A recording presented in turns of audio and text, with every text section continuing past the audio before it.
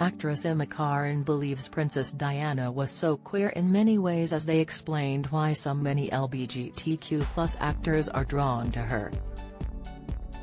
The English star, who rose to fame after accepting the role of the late Princess of Wales in the fourth season of The Crown, has spoken of being inspired by the royal Diana's legacy as a humanitarian and her allyship to the LGBTQ+ community during the HIV and AIDS epidemic is still being felt, 25 years after her death in Paris.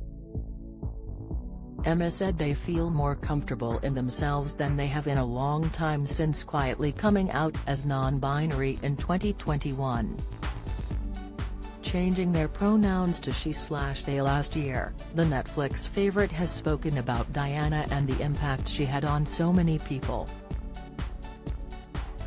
Speaking to the Sunday Times, the Lady Chatterley's lover actor said, "In many ways Diana was so queer, she was the definite other within the family and always embraced outsiders."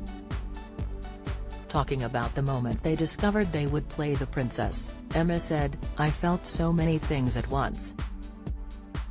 An excitement, a fear for the role and fear for how my life would change. But it was so exhilarating."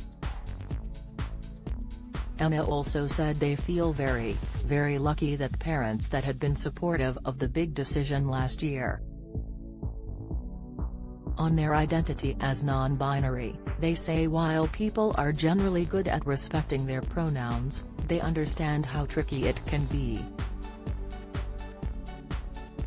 Emma said, "Pronouns are a strange thing in themselves.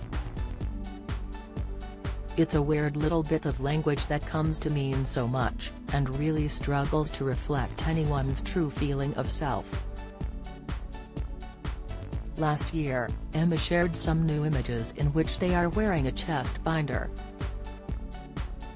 Captioning the series of black and white photographs, the star wrote, "Sometime before I bought my first binder, messing around with at Sir David Simon, we used boxing wrap. Thanks for capturing this with me, very intimate, very new, very cool. It's all a journey, right? Lots of twists and turns and change, and that's okay.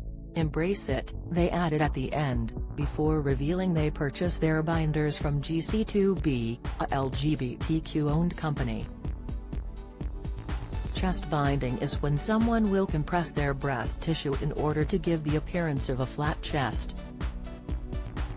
It is common practice amongst trans men and non-binary people who don't want their chest to look feminine.